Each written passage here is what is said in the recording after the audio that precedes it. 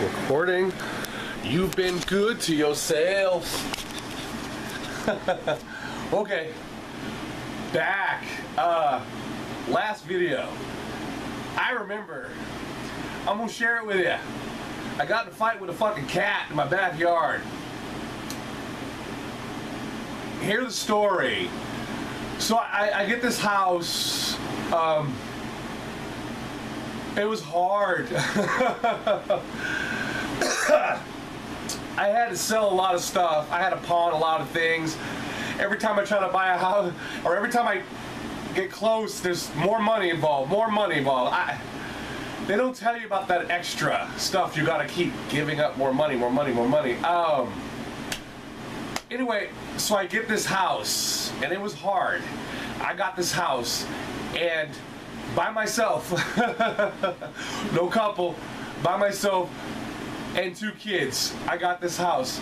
So we move into this house, and obviously there's a resident or someone still living here in the backyard, and it's a cat, and this cat is pregnant, and she shout out to Matt+09.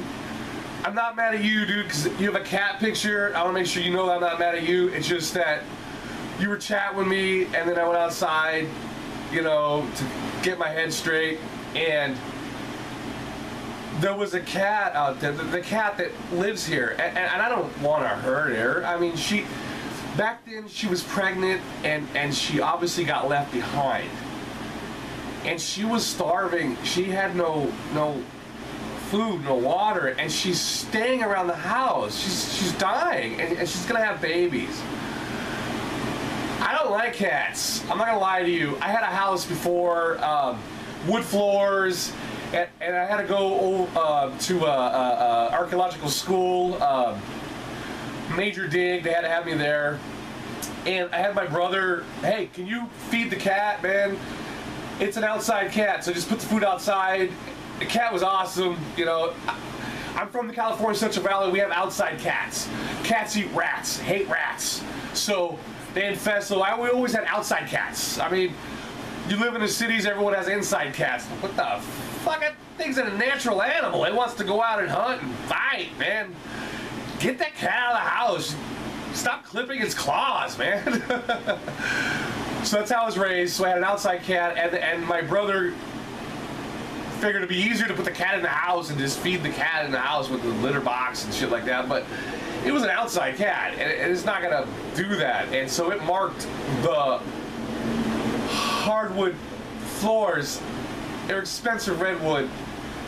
And you ever try to clean cat urine out of wood that has been there for like a month? All over the house for a month, and all the treasures that cat left for me, it's not his fault. So I put him back outside. He's happy. Yeah, he ran off. I mean, he was happy as hell. Probably thought he was gonna be put back in the house. So I've always liked to have a cat outside the house traditionally, you know, just farming. And we showed up, and this cat was there, and I was like, well, got an outside cat, man, for rodents. Cool. Made sure I fed her, you know, put food out for her every day. And she looked like she wouldn't eat it. I mean, she just run off, scared as hell, scared. I was like, you gotta eat, you know? And I kept bringing the food out all the time. And the cat was obviously a house cat that learned to sleep outside, and it was scared, man. It was terrified. So, again, long story short, this cat got better, and I would see her every once in a while, you know. I know she's doing her job, that's all I care about, and I put food out for her if she comes back, you know, and water, whatever I can give her, and she just kind of lives. She got big and strong. She's a big cat now, and she just kind of cruises around, and I always take leftover junks and meats and stuff, you know, throw them in a recycle, and you can put meat in here now. Ah, hell, cats, man. I keep the cats, keep working.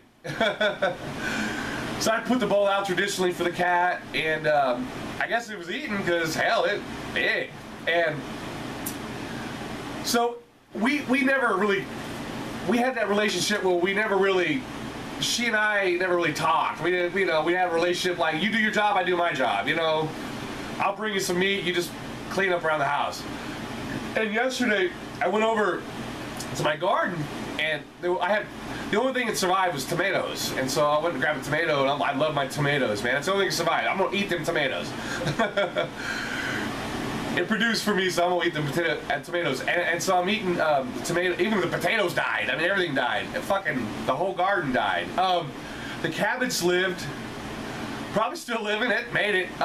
So back to the story. I'm eating tomato, and there she is. She's just laying in the grass. She's just like looked at me, and I'm thinking she's gonna run away. I'm like, sorry, kitty. I'm gonna grab a tomato. I'll leave you alone.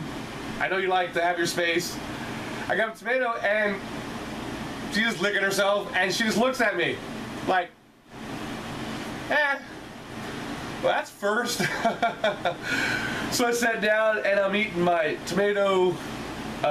Been out there for a while, thicker skin out of, I just ate the inside. You know, and she comes around, and she's big now, and she just comes up and just lays there. And I'm eating my tomato. Hey, cat. And this time she's not even leaving, she's just looking at me. Cool. Alright.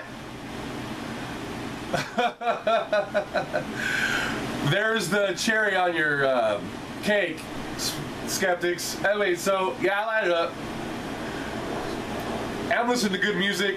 I like mariachi. I like old mariachi. Don't hear it no more, but hoping it to come on, but it won't. Listen to music.